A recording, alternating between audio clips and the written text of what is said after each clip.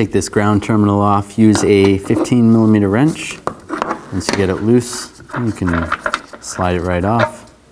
Now take this panel off. We want to take all the trim clips off. Use a trim tool. Just get underneath here. Pop that off. If this is attached right here, just pop that weather strip off.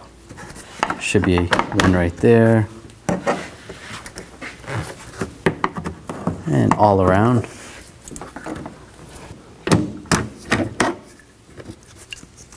And right there, pop that off as well. And slide this panel off. Now we're going to take these screws out. They're all on the top here. Use a T20 socket. Remove all of those. Underneath the vehicle, you need to remove this panel. This is all part of the wheel well, but you need to start with the screws underneath and take these out. Use the T20 socket to get this bolt out and this one over here. That's loose. Do the same on the other side. Take this bolt out here. You have to do that on both sides. Use a 10mm socket.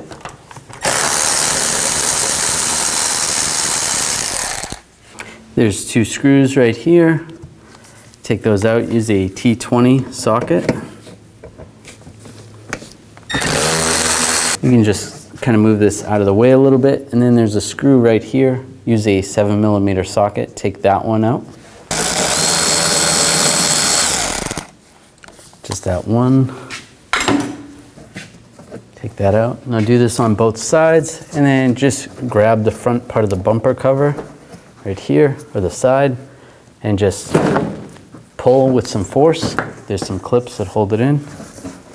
And before we slide the bumper cover off, disconnect the parking lights connector right here.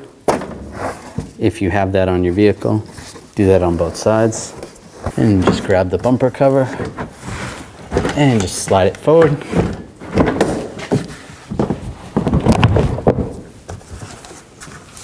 It helps to have two people doing this.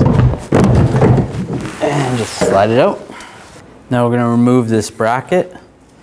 Use a 10mm socket. Take these two bolts out up here and take this bolt out down here, and then same on the other side.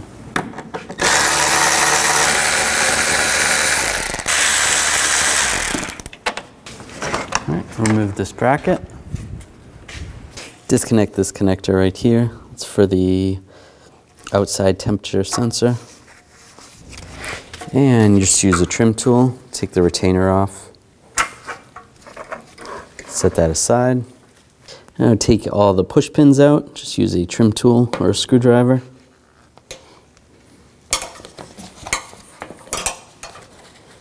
And just take these off.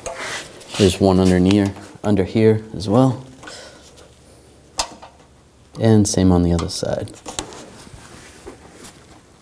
On both sides, you have to take all these bolts out. Start with the smaller ones. Use the 10mm socket.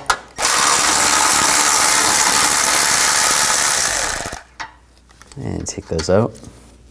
Then for the other bolts, use a 15mm socket. Take those all out.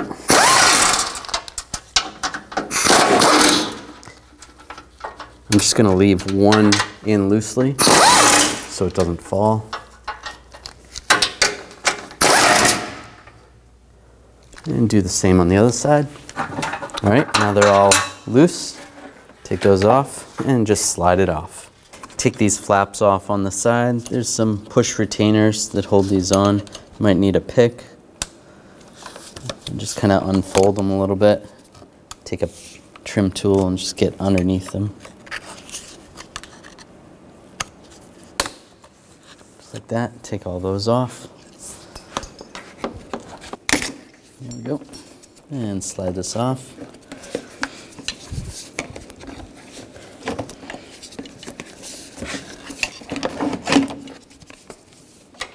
Out of the way.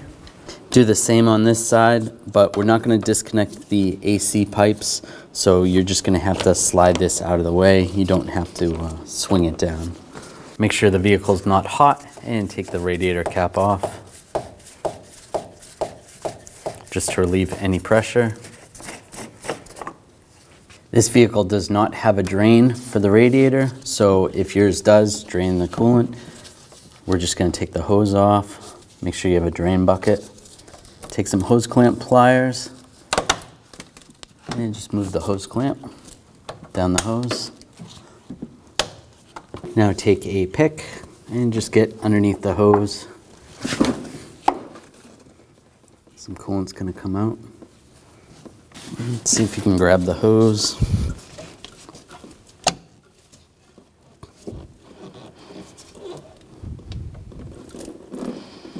And just slide it out slowly.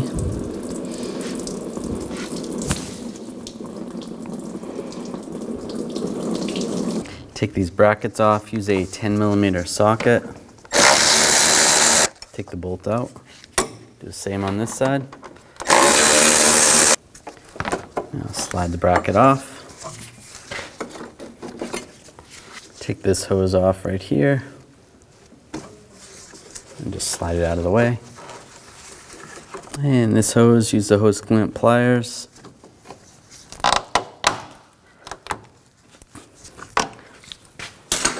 Just grab the hose and slide it off.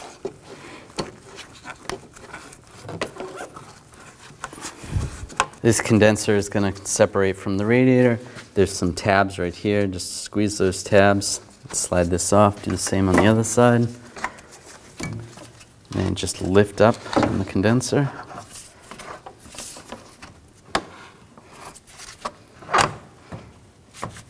And just be very careful with this. And just slide it out of the way a little bit. You can twist it just like that. Just to get this latch out of the way, we're going to take this off. It'll be a little bit easier when removing the radiator. Disconnect the connector right here. Push down on the tab. Slide that off. There's a little tab underneath here. Just use some needle nose pliers. Try to pry that through. There we go. Before I take these bolts out, I'm just going to mark where this was so I can put it back afterwards in the right location. And use a 13mm socket. Take these two bolts out.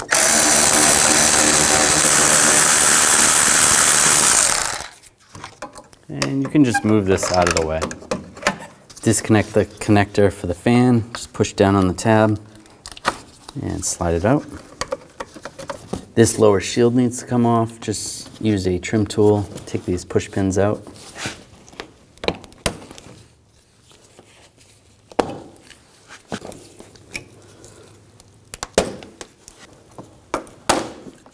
I'll just grab the radiator and just slide it up slightly.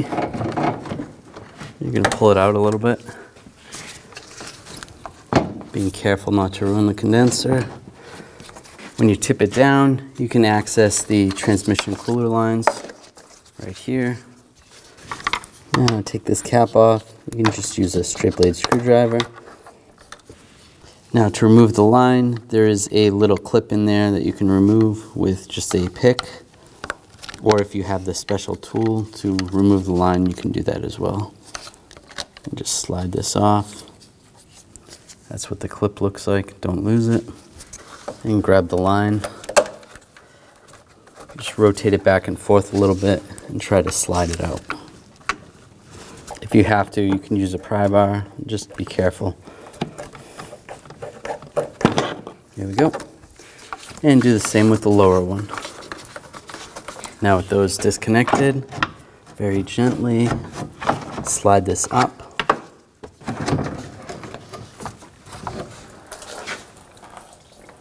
And out of the way. Take this screw out, use a T20 socket.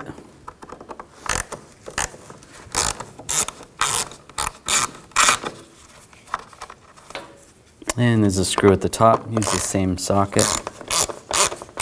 Take these two bolts out on the side, use a 10mm socket.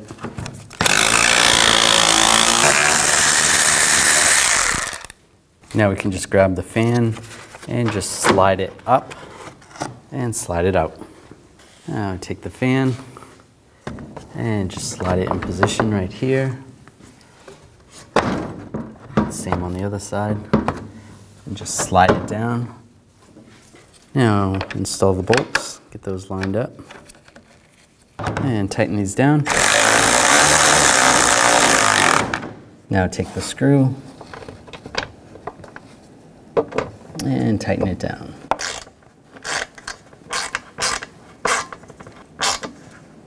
Snug it up and do the same on the top. If you have any of these grommets, put those in there on both sides. And take these clips that you took out for the transmission cooler lines and just slide this in position like this. And slide it over, lock it in. Do that to both of them. All right, and very carefully slide this in position.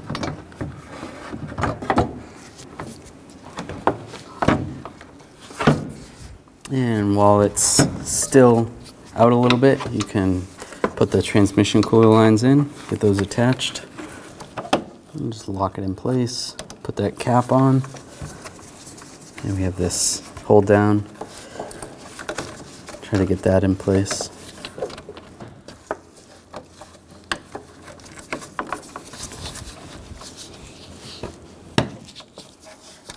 And lock it down. Get the bottom feet up, put those bushings on both sides. Now we can slide the condenser in position, lift it up a little bit,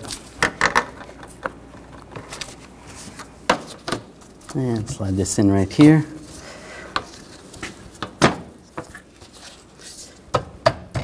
Make sure that lines up, and lock it in place. Now we can connect the wire. Because it's a little easier, we'll hook the hoses up right now. Slide that on, and then slide this clamp down. And you can release this clamp just with a screwdriver. Just like that. Attach the lower hose as well. And move the clamp with pliers if you need to. And again, you can unlock it.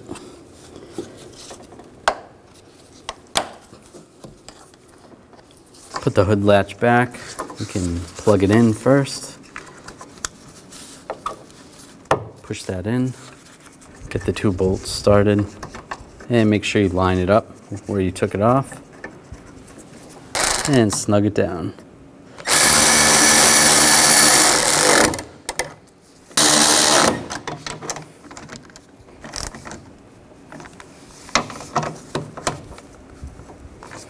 You could always test the hood right now, and then you could access this if you have to make any adjustments. Put these brackets back on, and put the bolts in, and tighten them down.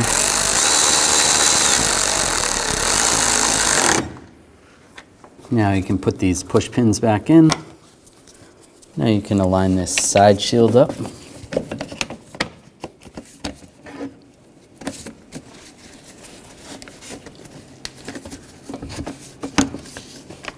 Now take these retainers. You can use a socket that's about the same size. Just line it up and push it on. Do that for the rest of them. And put this hose on. Make sure that's tight. If not, you can always put a clamp around there or a wire tie. And line this bumper back up. And get the bolt started. Now you want to line this up the best you can to where it was. You can kind of see where the bolts were lined up and where the dust line is. You could have marked this before you took it apart. And snug these down.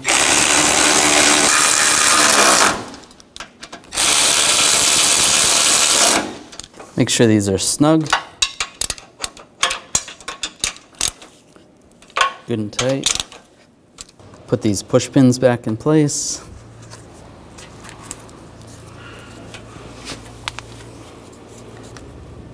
And do it on the other side as well.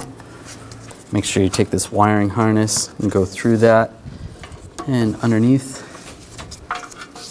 Connect it to the ambient air temp sensor and push that down. Take this bracket and line it up.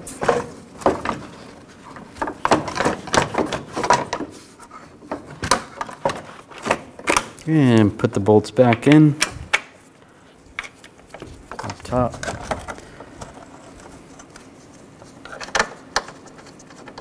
And tighten those down.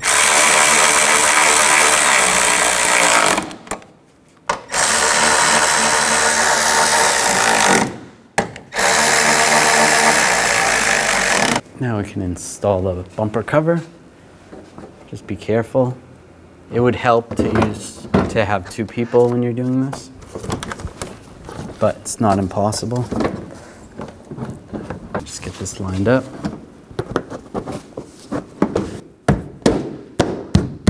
Get that lined up, do the same on the other side. You can just slide this panel back and it'll be easier to connect the fog lights. You could do it as you're putting the bumper on if you want. And do the same on the other side. Now make sure you line this up right here and put the screw in. Snug it down. Install these screws and tighten these down.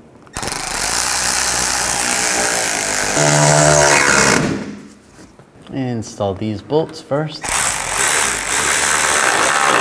And snug those down.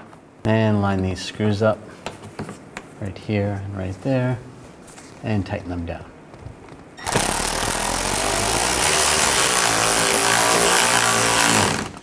Now you can put all these screws in and tighten them down.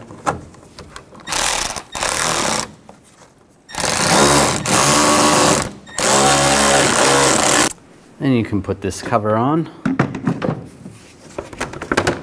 and put all the push pins in. Install this ground terminal and snug it down.